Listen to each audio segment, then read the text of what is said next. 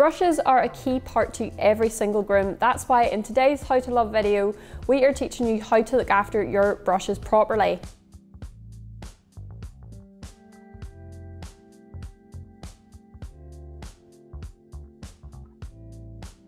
So how to love your brushes, the first step when you are loving your brushes is making sure that you know exactly what brush is used on what type of dog, because there's no point in you using a brush that is suited for fine coated dogs or puppies on a really thick doodle coat, because your brushes, they're just going to get worn down a lot quicker, they're going to need replaced more often, and it's going to be more of an expense for you. So I'm going to run down each brush type and what it's suited for.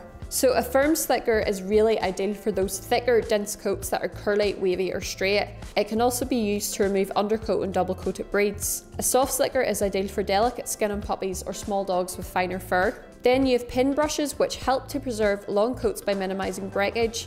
They have rounded tips to prevent scratching and skin irritation. Then for combs, a wider tooth comb is suited again for those thicker coats. It's really going to help brush through.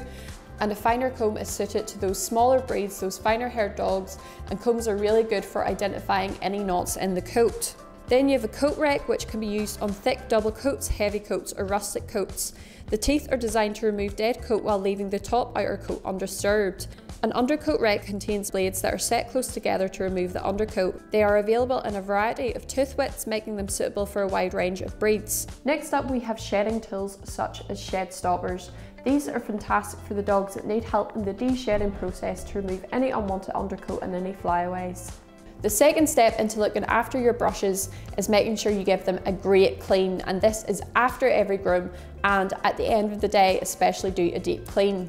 So we would say after every groom to remove all of the hair from the brush, because not only is that going to stop cross-contamination of infection from one dog to another, but it's also really going to help to just let the brush do what it's supposed to do and let it work as effectively as possible. Then at the end of every day, we would say to put it in an antibacterial solution or something that really works with brushes, such as your barbicide, because that's going to get in there and really get rid of any infections, any bacteria in there, and just leave it lovely and clean, ready to use for the next day.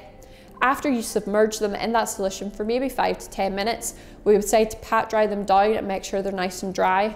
And finally, store them somewhere cool, because infections really do breed in those warmer climates. So making sure they're in a nice cool space is going to again stop your brushes from getting infected, and it's just going to keep them lovely and clean, ready to use. Thanks for tuning in to How to Love Your Brushes. If you have any questions or comments, as always, you know to leave them in the comments section below. Thanks for tuning in, and I'll see you in the next video.